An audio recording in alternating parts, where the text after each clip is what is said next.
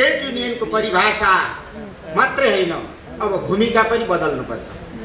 पठाएको 12 बुँदे जो युले पठाएको छ त्यसलाई अक्षरशः कडाइका साथ पालना गर्ने हाम्रो कार्यभार हो। प्रधानमन्त्री होला, मन्त्रीहरू होला र विभागहरू होला, भगवानको पनि आफ्नो आफ्नो विभाग छ।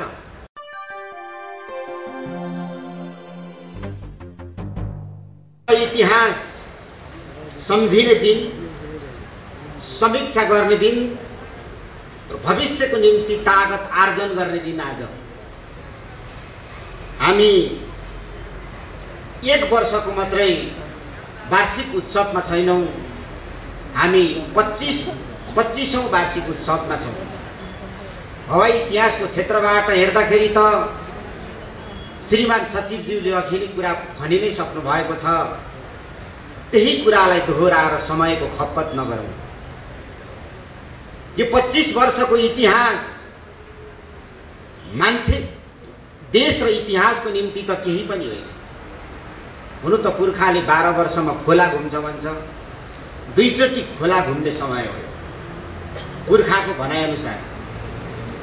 देश र इतिहासको निम्ति 25 वर्ष केही पनि होइन, तर मान्छेको जीवनमा 25 वर्ष लामो समय हो। जो अघि महानिर्देशकज्यूले पूर्व डिजीहरूको नाम वाचन गर्दाखेरि पनि मलाई अनुभूति भयो। 25 वर्षको यो अवधिमा धेरै बागमतीमा पानी बग्यो, धेरै मन्त्रीहरू फेरिए, धेरै महानिर्देशकहरू फेरिए, तर संस्था आफ्नो गतिमा, आफ्नो ओजमा, आफ्नो गरिमामा अडिग रहेर अवस्थित छ। र यहाँसम्म ल्याइ पुर्याउनको निम्ति सरकारी संस्थाको तर्फबाट, प्राइभेट सेक्टरको तर्फबाट गर्नुभएको योगदान संस्था र महानुभावहरूप्रति हार्दिक धन्यवाद र आभार व्यक्त गर्न चाहन्छु। र आजको यो महत्त्वपूर्ण र ऐतिहासिक अवसरमा पुरस्कृत र सम्मानित महानुभावहरूलाई पनि म धेरै धेरै आभार, धन्यवाद, बधाई पनि ज्ञापन गर्न चाहन्छु। अब हामीले यस वर्ष पर्यटनको क्षेत्रमा राष्ट्रिय आकांक्षा अथवा राष्ट्रिय हाम्रो दायित्व हामीले पुरा गरेका छौँ। त्यसको निम्ति यो हवाई क्षेत्रको धेरै ठुलो योगदान छ। यसको निम्ति पनि हामी यो ऐतिहासिक मञ्चबाट हामी सबैलाई धन्यवाद हामीले भन्नै पर्छ। अबको हाम्रो कार्यभार, तत्कालीन कार्यभार 3वटा छ। पहिलो कुरा हाम्रो कार्यभार प्रथम सुरक्षा हो। सुरक्षा बाहेक हामीले अर्को कुरा सोच्न पनि सक्दैनौँ। हामीले मान्छेको जिन्दगीसँग खेलवाड गर्न सक्दैनौँ। देशको इज्जतबाट हामी तलमाथि हुन पनि सक्दैनौँ। दोस्रो भनेको भर्खरै मात्रै अडिट सके पछाडि पठाएको 12 बुँदे जो युले पठाएको छ त्यसलाई अक्षरशः कडाइका साथ पालना गर्ने हाम्रो कार्यभार हो। र हामीले हाम्रो देशको लागेको कालो सूची अर्थात् हाम्रो देशमाथि लागेको जुन उठेको प्रश्न हो त्यसको हामीले जवाब दिनु। तेस्रो भनेको चाहिँ यात्रुमैत्री वातावरण बनाउनु। हामीले यात्रुमैत्री वातावरण बनाउने, हामीले न्यूनतम स्रोत साधनको उच्चतम प्रयोग गरेर हाम्रो देशको अनुहार हो एयरपोर्टमा हामीले दाग नदेखाउने गरी हामी लाग्नुपर्छ। र आजको हाम्रो पहिलो कार्यभार यही नै हो। र यो पहिलो कार्यभार हो। र अबको हाम्रो भावी बाटो के हुन सक्छ? दुनियाँबाट हामीले सिक्नुपर्छ र दुनियाँसँगै हामीले अघि बढ्नु पनि पर्छ। तर हाम्रो राष्ट्रियता र सार्वभौमसत्तालाई छायामा पारेर राष्ट्रियता र सार्वभौमसत्तामाथि प्रश्न उठ्ने गरी हामीले कुनै पनि कदम चाल्ने छुट छैन। त्यसकारणले अबको हाम्रो बाटो भनेको हामीले हाम्रो अस्तिको एउटा एभरेस्ट होटलको कार्यक्रमबाट पनि हामीले सार्वजनिक गरिसकेका छौँ। त्योभन्दा अगाडि पनि सम्माननीय प्रधानमन्त्रीको सम्बोधनबाट यो कुरा व्यक्त भइसकेको छ। काठमाडौँको त्रिभुवन विमानस्थल त्रिभुवन अन्तर्राष्ट्रिय विमानस्थल, भैरवा र पोखरामा बनेको अन्तर्राष्ट्रिय विमानस्थलहरू र निजगढ विमानस्थल निर्माण गर्ने सम्मको आयोजना अगाडि हामी बढाउनेछौँ, जो चाहिँ हामी प्राइभेट पब्लिक र पार्टनरसिपको माध्यमबाट टिपिपी मोडलको माध्यमबाट हामी जानेछौँ र अझ गौरवमय इतिहासको रचना भविष्यमा हामी गर्न सक्छौँ। आज हामी 25 वर्षको यो ऐतिहासिक अवसरमा उभिराखेको बेला हामीले आज सङ्कल्प गरौँ अबको 25 वर्षमा संसारको नमुना नेपाल हुनेछ। अबको 25 वर्षमा म त जिउँदो हुन्छ कि हुँदिन, तपाईँ हामी सबै जिउँदो हुन्छौँ कि हुँदैनौँ, तर नेपाल त रहिरहनेछ, हाम्रो प्राधिकरण त रहिरहनेछ, हाम्रो हवाई उद्योग त रहिरहनेछ।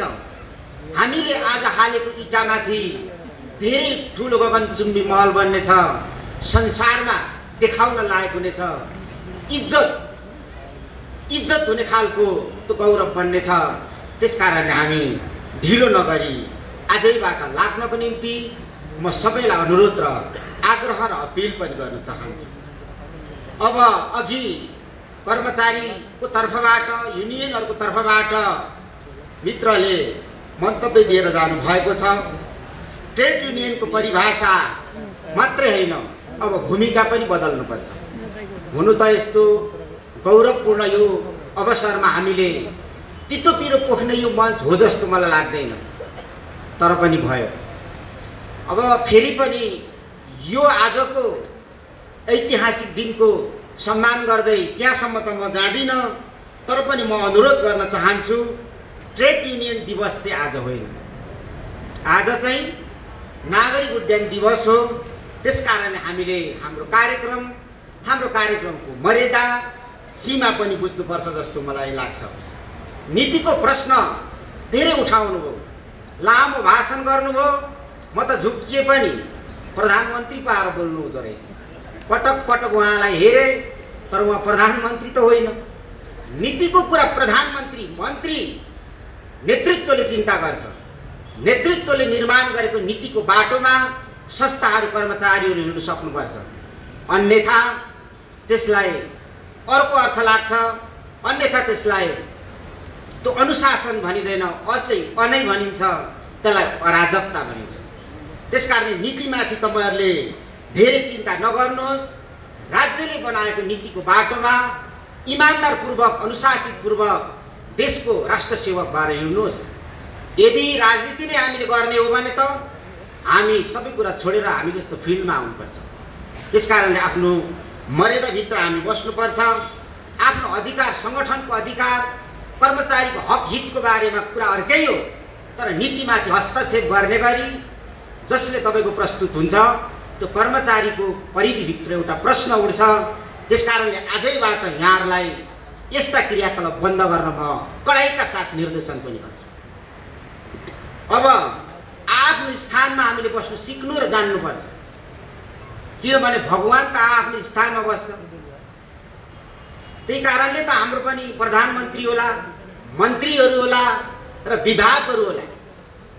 भगवानको पनि आफ्नो आफ्नो विभाग छ। भगवानले त एक्लै के गर्न सक्दैन। देवीको विभाग शक्ति हो, सरस्वतीको विभाग पैसा हो, सरस्वतीको विभाग विद्या हो, लक्ष्मीको विभाग पैसा हो, ब्रह्माको विभाग सृष्टि हो। विभाग मिचेर भगवान त अगाडि बढ्दैन भने कसरी हामी अगाडि बढ्न सक्छौँ?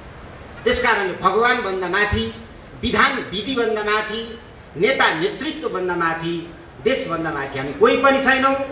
देशले कोरेको बाटोमा, नेतृत्वले कोरेको बाटोमा, निर्माण गरेको बाटोमा हामी हिँड्नु सक्नुपर्छ भन्ने अनुरोध पनि म यहाँहरूलाई गर्न चाहन्छु। र अब खालि यहाँ के भन्ने वायु सेवा निगमको बारेमा बिना प्रसङ्ग बढी किन कुराहरू उठ्छ? के तपाईँहरू नीति निर्माता हो?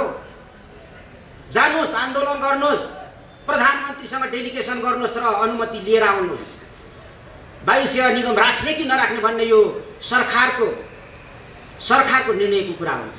यसमा त अझै राष्ट्रिय सहमतिको कुरा हुन्छ। पटक पटक तपाईँहरू किन वायु सेवा निगमको कुरा उठाउनुहुन्छ यहाँ?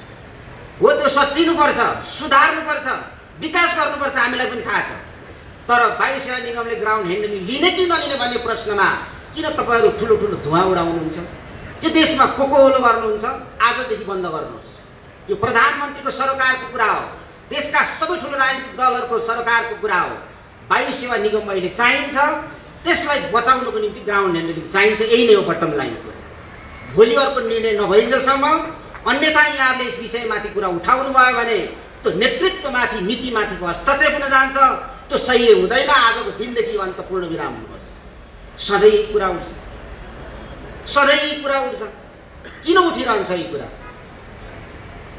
यो कुरालाई नउठाउनको निम्ति म गम्भीरताका साथ तपाईँलाई म निर्देशन गर्छु। अन्यथा यति गरेर पनि तपाईँले उठाउनु भएछ भने त्यो राम्रो हुँदैन भन्ने कुरा तपाईँले बुझ्नु होला। वायु सेवा निगमको जीवनै ग्राउन्ड ह्यान्डलिङ छ त। डुबो त अब मैले डुबाएको आएर, कसै एउटा नेतृत्वले आएर डुबाएको हो। हुनुपर्थ्यो त हामी पनि राम्रो हुनुपर्थ्यो। हामी हुन सकेका छैनौँ। सच्याउँ, त्यसको पुनर्संरचना गरौँ।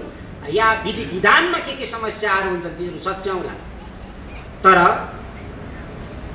नीति र नेतृत्वभन्दा माथि गएर जब तपाईँहरूले कुराहरू उठाउनु भने यो राम्रो हुँदैन भन्ने कुरा कडाइका साथ म भन्न चाहन्छु।